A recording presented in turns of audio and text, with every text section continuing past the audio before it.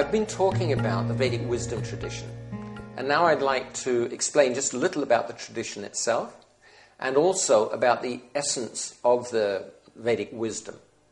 Vedic wisdom tradition appeared in ancient India before the beginnings of history. It's timeless, effectively.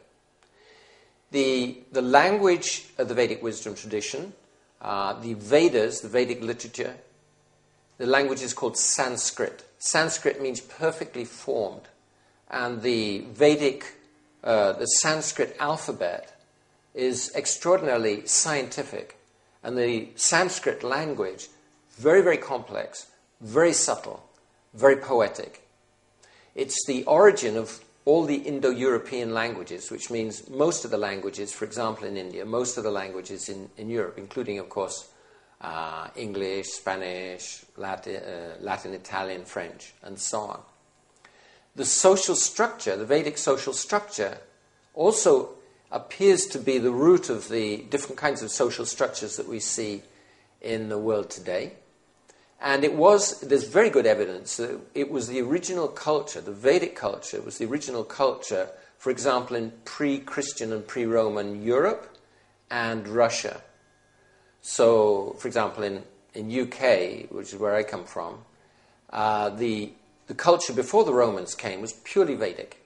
And the Druids, they were actually Vedic sannyasis. They were Vedic renunciates.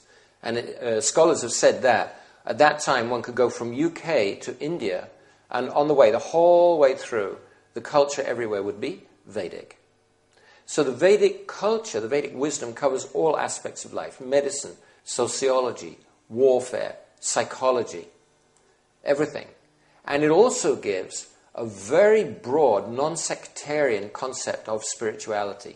It covers spiritual knowledge, it covers meditation, it covers theistic worship, all different kinds of religious disciplines.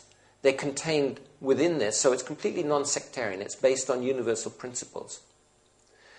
The Vedic wisdom tradition shows us how we can get definite and certain knowledge, and it gives a framework for living peacefully, happily, prosperously, but not just materially.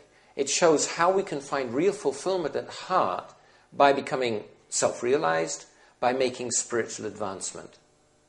Now, one could say,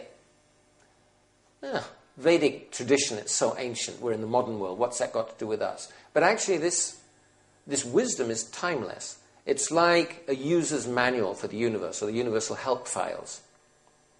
And one could point a finger, actually, at scientific knowledge, because scientific knowledge becomes out of date very, very quickly.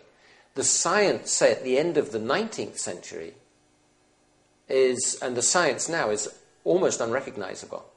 Scientific knowledge goes out of date within 50 years. So that says that even now, when the kind of science that we have, if it's going to be out of date in 50 years' time, that means it's already obsolescent. But the essence of the Vedic wisdom is never actually obsolescent. But one thing is that one needs to be guided by trained, self-realized professors in the wisdom. And then one can see how to apply these timeless principles in specific situations in different places, at times and places, according to time and circumstance.